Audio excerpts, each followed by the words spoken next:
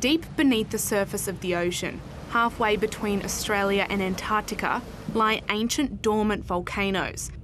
Don't be fooled by what you see, these are mountains, some taller than Hobart's Kunani, Mount Wellington.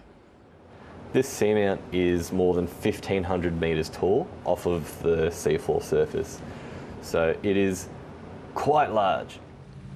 Researchers on board the Investigator have been mapping part of the seafloor in the path of the Antarctic circumpolar current, an area spanning 20,000 square kilometres to the west of Macquarie Island. So we've found 4 pairs of these amazing seamounts. So they would have been active a long time ago in the past, so probably the 10 to 20 million year range.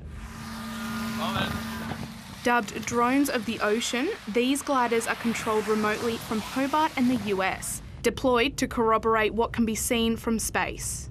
What we want to be able to do is get the subsurface information that we can pair with what the satellite's seeing at the surface, and together we can construct a 3D view of the ocean current.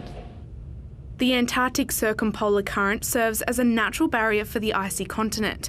But with so much heat being absorbed by the ocean, some of it is getting through that barrier. Scientists are trying to determine the path that heat is taking. To really track how the ocean is responding to the efforts that we make to reduce carbon dioxide in the atmosphere. The Investigator is expected to return to Hobart tomorrow. The data it collects will be analysed by researchers in the United States, France and Australia. Lily Thompson, ABC News.